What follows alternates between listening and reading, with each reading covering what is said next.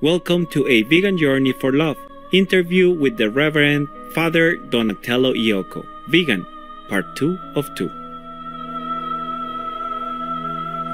Each of us has our own spiritual awakening experience, and for the Reverend Father Donatello Iocco, pastor of St. Ambrose Catholic Church, it was in 2016 when he watched the documentary film Vegucated.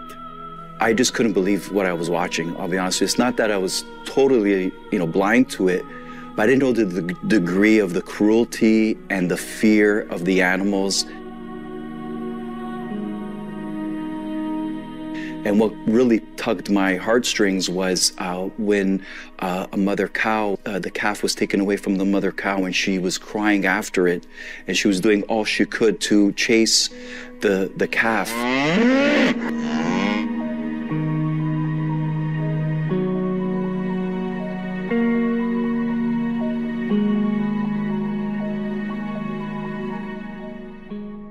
That broke my heart, and it was almost like a conversion. It was almost a repentance of myself contributing, saying I did not know. Like I sincerely, it was just between me and God.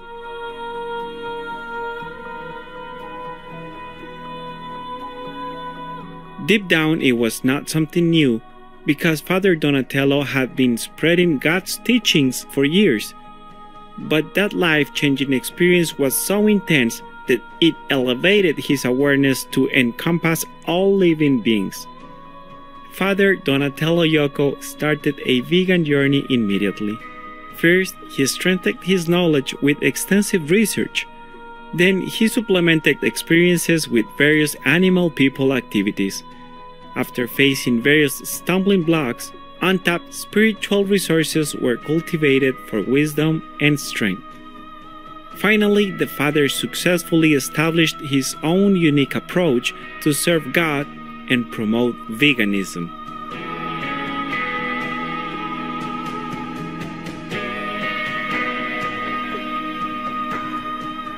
In today's episode, we will continue the inspiring story of Father Donatello Iocco and learn more about his method to bring together vegans and those who are considering embracing the plant-based diet.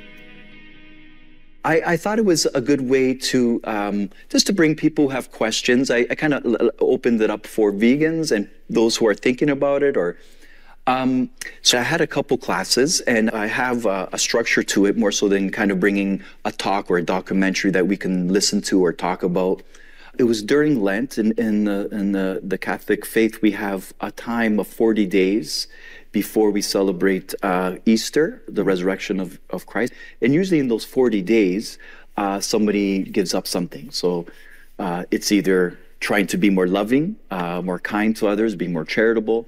Some people give up a food or coffee or something very minimal, sometimes of just trying to be restrictive in ourselves, because it's always been something part of Christianity where we try not to think about ourselves, to give up something, self-sacrifice something that we like, and do it for our own spiritual progress and to help others. So I said, let's do a challenge of be vegan or plant-based for 40 days. And so a lot of people took that challenge, and then within that, for 8 consecutive Sundays, we would meet at 3 o'clock in the parish hall, and I would begin with some scripture and just kind of leading it and kind of emphasizing, God doesn't want animal sacrifices. It's not something he commanded. So I would bring in those things, and some people have some questions, and I would try to answer the best I can. Then we would watch a documentary, and I kind of made it so it kind of progressed to prepare you for, some animal slaughter footage that I had. And that what brought about that group of honoring God's creation, where I can at least, bring that up again, and we can talk about it, do outings and go to like an animal sanctuary, doing some activism.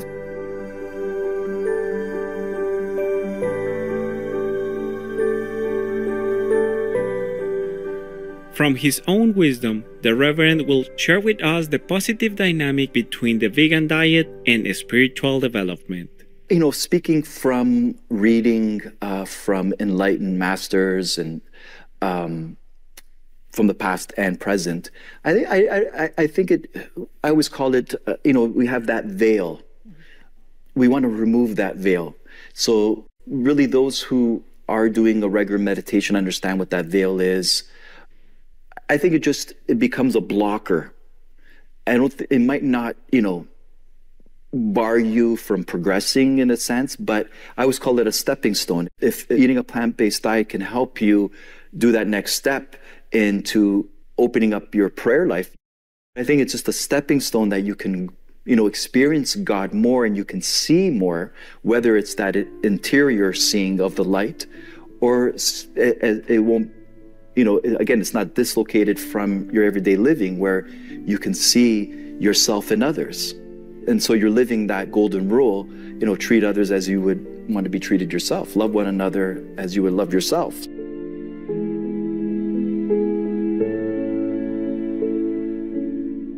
Father Donatello also praised Supreme Master Chin Hai's urgent message to spiritual leaders and meat-eaters. Those are powerful words. They're true words.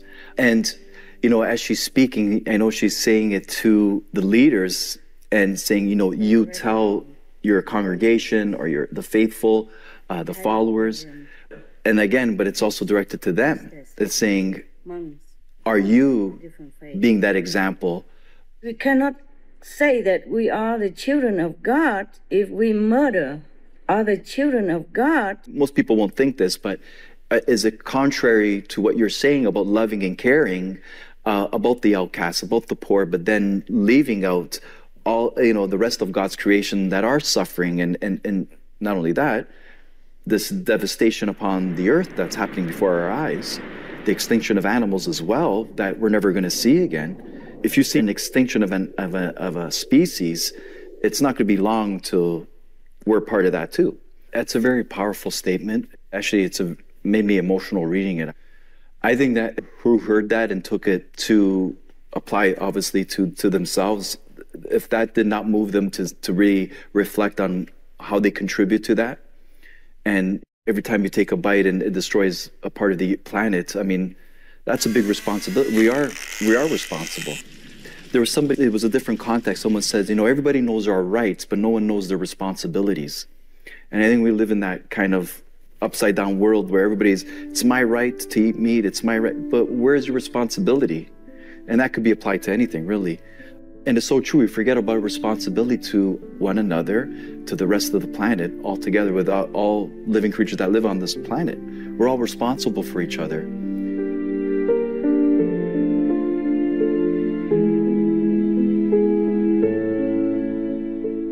At the close of the interview, Father Donatello Iocco read these beautiful verses to remind us to always remember God and to honor all God's creations. Praise the Lord from the earth, you sea monsters in all its deep.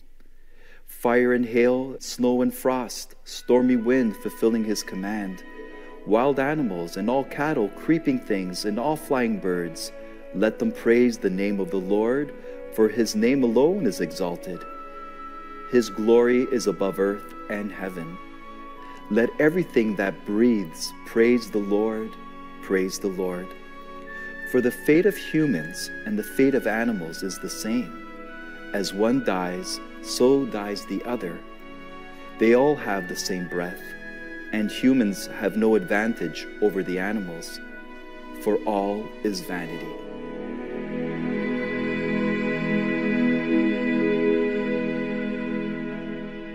Hi, I'm Father Donatello Iocco.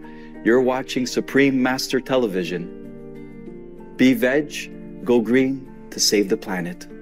We sincerely thank Father Donatello Iocco for sharing his wisdom about the importance of the compassionate vegan lifestyle and how he lives as a shining example, a vegan pastor to help more people switch to the plant-based diet.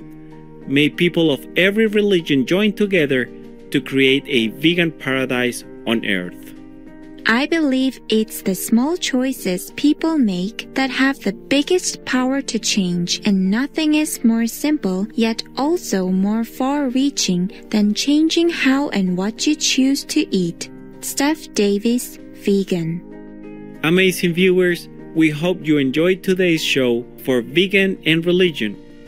Coming up next is Inspired Doctor and Clairvoyant Michel de Notre Dame, Part 1 of 2, right after Noteworthy News.